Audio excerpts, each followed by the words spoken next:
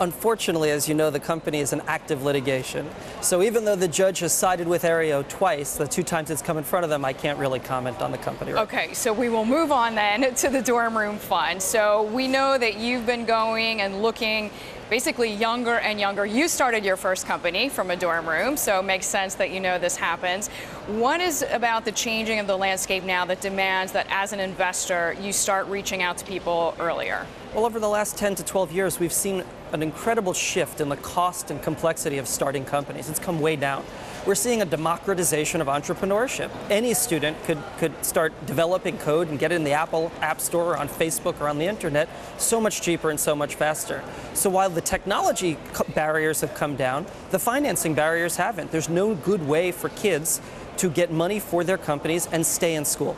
Josh, well, that's the last point, and stay in school, because we've heard from Peter Thiel, for example, who says, I'm actually going to pay you not to go to school. I imagine more deans are happy with your plan.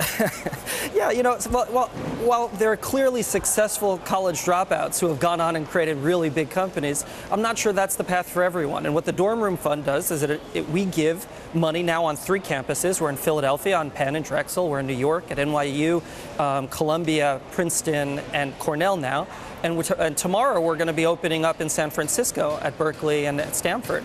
And what these do is we give 10 to 11 students, make them venture capitalists, give them $500,000 to invest, and they invest in their peers, about $20,000 at a time. All right, now Josh, how do you pick the student VCs, so to speak? So the response has been incredible. When we did it on Penn's campus, for example, over 700 students expressed interest for those 11 spots. And what we're looking for is a diversity of interests and experiences. We picked we picked graduates and undergraduates. We picked engineering and Wharton. We picked people that have experience starting companies and people that might have interned at venture firms. Just a wide group of people that are primarily really interested and understand and passionate about the power of technology to create businesses and change the world. And what is the hit ratio that's important to you? Because as cool as this all is, I mean, it's a money-making enterprise for first rounds. Yes, this is not a sponsorship. This is not an advertising deal. This is an investment. What we're hoping for, though, is that the ROI here will be judged a little differently. When we fund a company, we expect a return on that company. When we fund a founder in school, we're hoping that that helps us sort of build a relationship, helps the Dorm Room Fund build a relationship, and we might get returns in a lot of different ways. Okay, and as far as the kinds of businesses that you're interested in backing, when you work with the student VCs, do you tell them this is the kind of business that we're interested in, or do you just let them fly? It's really up to them. Obviously, chances are with $20,000, you're going to be funding capital-efficient companies, so that tends to bias towards IT or internet.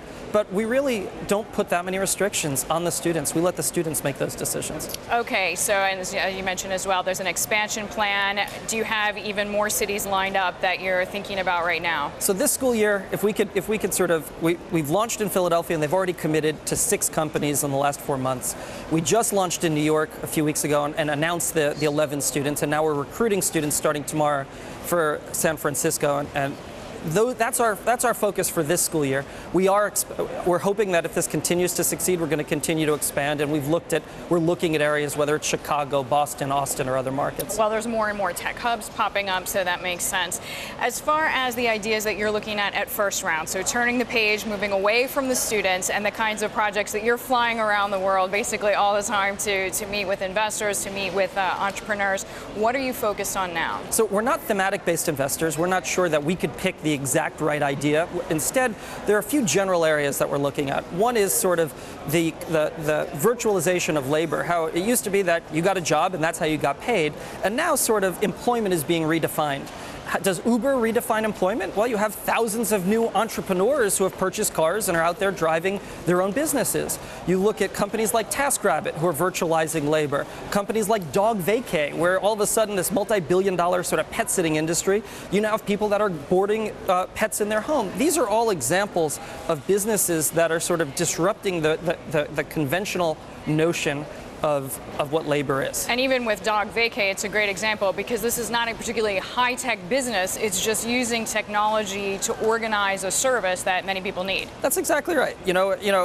you're finding that technology could break down barriers. When I started my first company, I paid $10,000 to a marketing firm to build a brand identity and a logo. Now you have companies that are just going online, whether it's Logo Tournament or 99 Design, neither of which are our portfolio, but our portfolio use, and they're getting logos designed for $300. Speaking of portfolios, I have to ask you as well about Funders Club, because this is something else you're working on. What is it? How is it helping first rounds? So Funders Club is really one of the first active online venture funds. And what they've done is they're trying to democratize funding of startups. So historically, angel investors, it's a tough asset class to for someone that might not be in the deal flow to get connected with. And it's tough for companies because they don't want to have to deal with hundreds of different investors. So Funders Club has gone out and now funded 20 different companies. And what they do is they allow accredited investors to go online, learn about these companies, and write checks as small as $1,000 or $5,000 to invest.